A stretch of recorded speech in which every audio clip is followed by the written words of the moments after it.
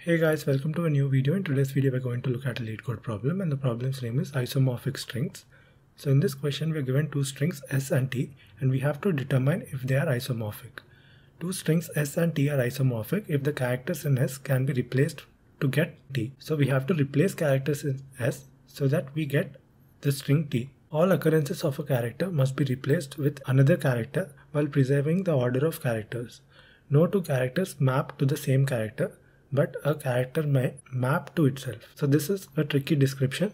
If you understand what the question is asking and see how you can compare both the strings, this is a very simple question. So let's take a look at these examples and see how we can solve this question. So let's take the first example. In this case, s is equal to egg and t is equal to add. So in s, e is appearing once, g is appearing twice. And here in t, a is appearing once and d is appearing twice. So if you make this e into a and if you make this g into d, both the characters in s and t are same, so that is why it is true. And here we have to see in this question that all occurrences of characters must be replaced with another character while preserving the order of characters. So the order is also important, not just the value. So in this case, if you can see, first f is appearing, which is one time, o is appearing twice. In this case, b is appearing once, a is appearing once, and r is appearing once. Since these characters in s can't be transformed into the characters in t, so we return false as the output. Now let's take a look at the example 3 and do a dry run. Now in this case, let's take s. Since we have to deal with the characters, I'm going to use a map to store the characters. So I'm going to use a map because we are dealing with characters, and let's see how we can use the map to form our output. So first let's process the s, and in this s let's take the index positions. Now here, as you can see, now we iterate through the s from starting to end. We check if p is present inside the map. No, p is not present inside the map, so add it and set its index position as its value, so 0 will be added. Next we are at character a is not present, so add it and set its index position. Next we are at character p is already occurring at 0th index position, so don't add it and let its initiality remain. Now e is not present, so add it and set it free to its index position, which is 3. R is not present, so add it and its index position is 4, which will be its value. Now let's do the same for string t. The index positions are 0, 1, 2, 3 and 4. Now let's take a map again. Now we iterate character by character. T is not present, so add it and set it to its index position 0. I is not present, so add it, set its value as its index position. T is already present inside the map, so you don't change its initial. L is not present, so add it and set its index as its value. E is not present, so add it and set its value as its index position 4. Now we have two maps ready, map 1 and map 2. Now using these index positions, let us map these values to the original string. So P has the value 0, so P becomes 0. A has the value 1, so it becomes 1.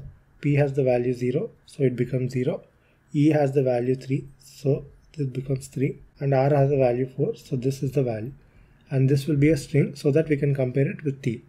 Now let's do the same for this map. T has a value 0, I has a value 1, T has a value 0, L has a value 3, and E has a value 4, and this is also a string. And now if you observe both the strings, this string 0, 1, 0, 3, 4 is equal to 0, 1, 0, 3, 4, and that is why, since both of them are same, after transforming we return true. And why are we choosing the initial index positions? Because we have to maintain the order of insertion, and we are checking if a character has already been occurred inside the map. Here P has a value 2, but P is already having a value 0, so don't override it, let that initial remain. And with this approach you're going to build this transform string and do the same for the T string.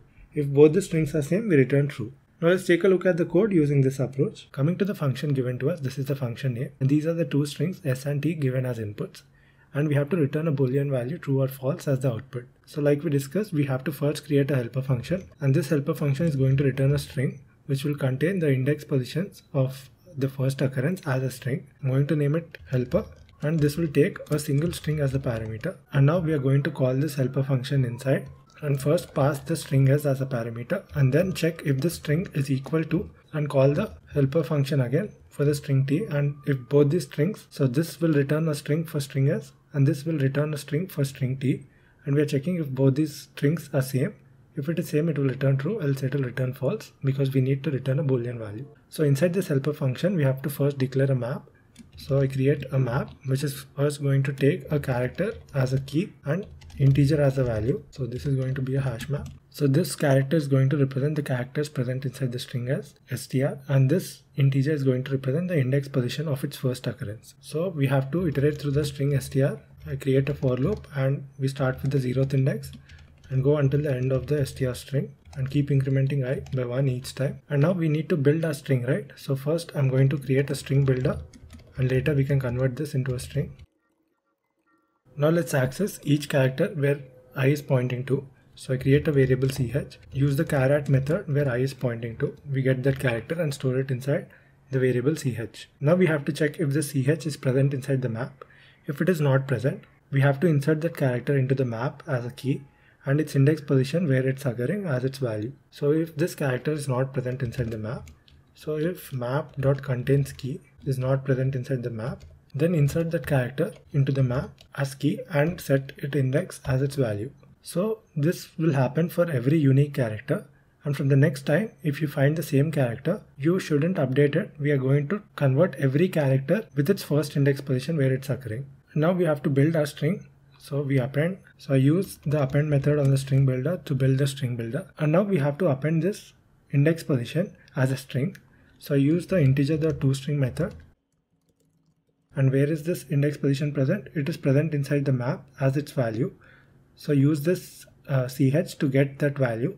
So map.get of ch will give you the index position. Now after appending every index position as a string, we have to differentiate it before starting the next iteration. Let's separate those two index positions by appending a special character.